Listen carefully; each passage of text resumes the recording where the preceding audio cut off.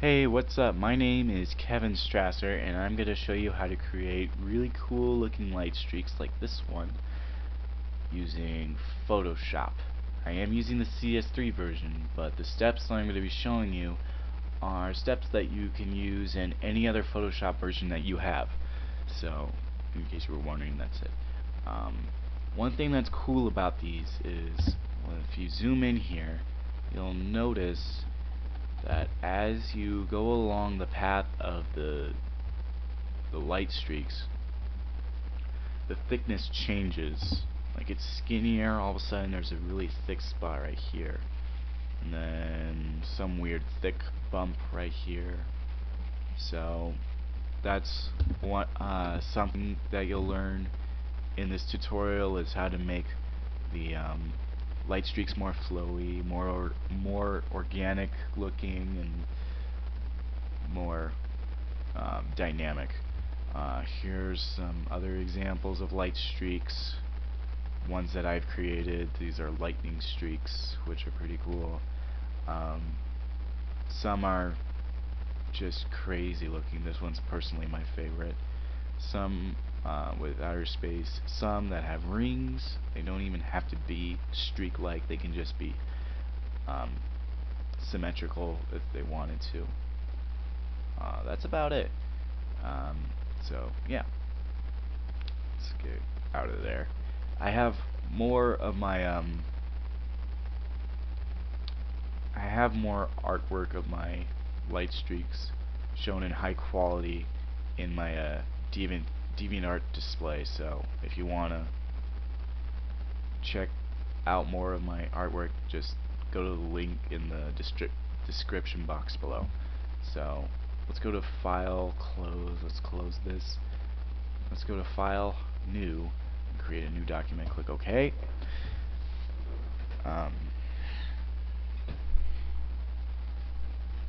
Give it a second.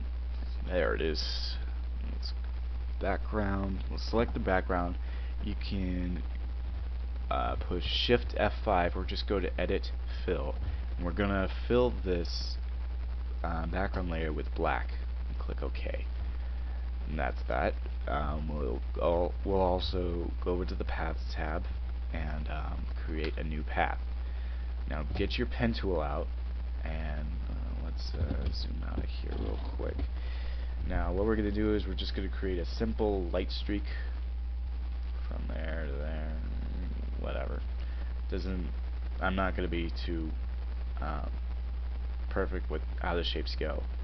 Now this is where the dynamic part comes in, with how to make it more organic with the thickness changes. What you're going to do is you're going to create another anchor point right next to the end zone, and what you're going to do is you're going to create anchor points that basically follow the original path from left to right. So this was the path from left to right. Now we have to repeat the exact same path from right to left, because we have to close the path down.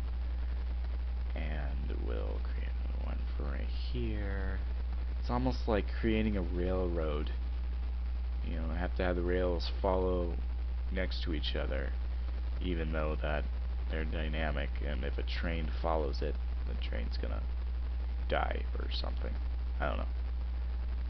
Moving on.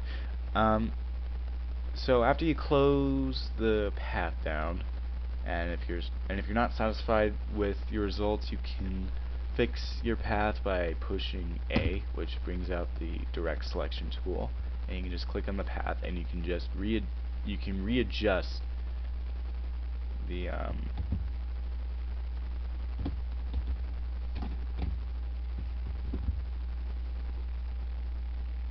you can just move the whole thing around if you wanted to, and you can just take the direct selection tool and adjust anchor points individually for, like, oh, this is supposed to start out really skinny, and then this is supposed to get thicker, you know, whatever. That's the whole point.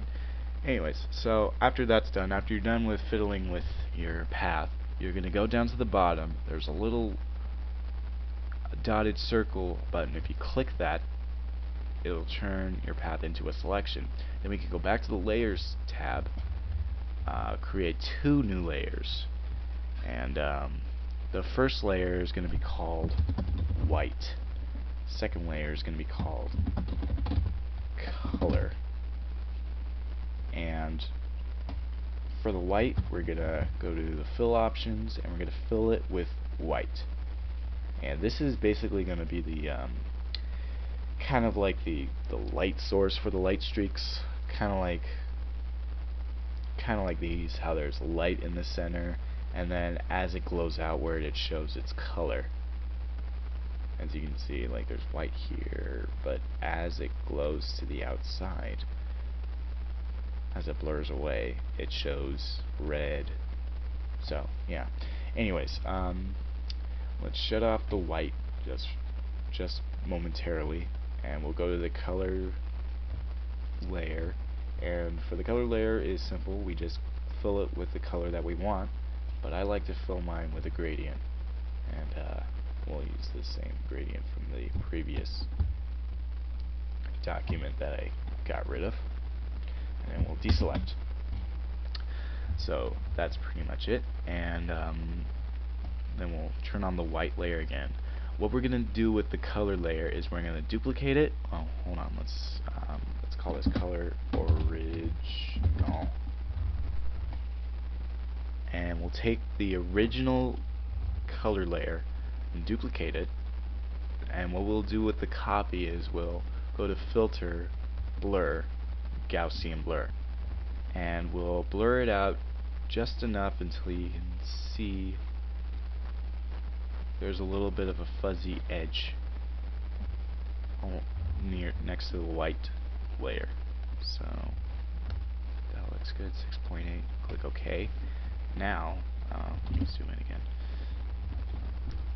Now that's the glow, but that's not enough.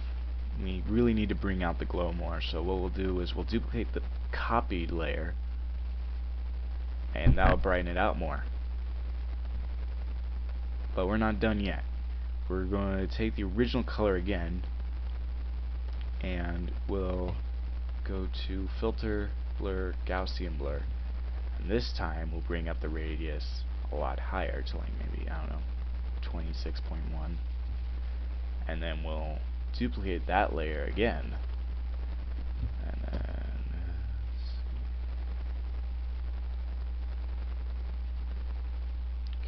delete one layer.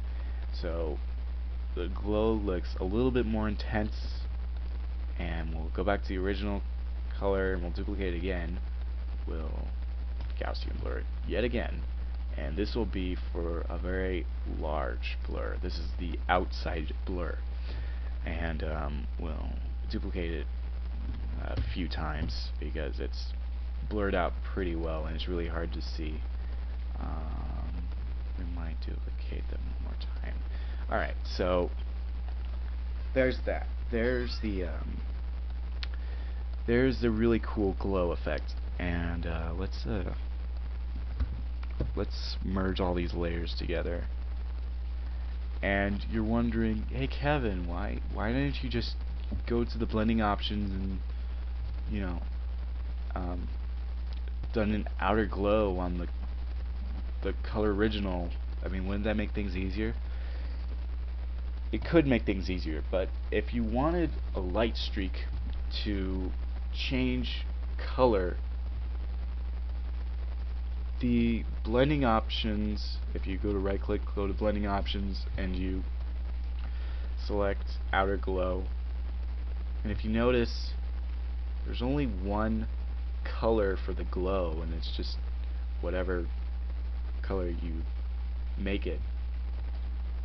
The glow doesn't change from green to blue to purple to orange like the other like the Gaussian blur did. However, if you only had one color in your light streak, and yeah, you can totally just go to the blending options and just pick that color as a glow, and then do that. But if you wanted, your light streak to have more color in it, you don't go to the blending options. You go to the Gaussian blur setting. Since I merged all those layers together, hold on, let's do that one more time. Merge layers. What we can do is go to the blending options and go to the inner glow. Select this as white, and then check the center for the source, and then we can mess with the size. And this, I guess, would be like to mess with the fuzziness of the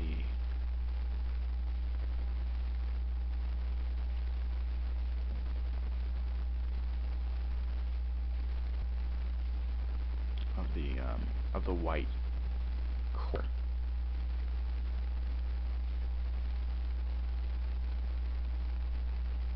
So if I just put that in a little bit, that looks good. Okay. So that's the whole idea of making a light streak, and from there on you can just do whatever you want. Like, I don't know, create a new layer and fill it with black, set it to screen, and then go to filter, render, lens flare, and then, I don't know, select a lens flare somewhere, like right there, and then do a curves adjustment. So we'll brighten it up a bit, and then bring the redness down, and then bring the blue up and the green down, just to have that purple bluish color. We can mess with the contrast so it looks more fascinating. So that's pretty much it. I don't know, I'm just fiddling around here right now, but you pretty much got the whole idea. There's a lot more cool things that you can do with this. There's so many powerful tools you can use for these light streaks. So keep that in mind. And if you liked this tutorial, please leave a comment below. And if this video was good enough, I might even make more tutorials for Photoshop. And check out my YouTube channel. There's actually I actually have like a light streak background in my channel, which is pretty cool. And subscribe if you want to see more videos. I'll have more videos coming up.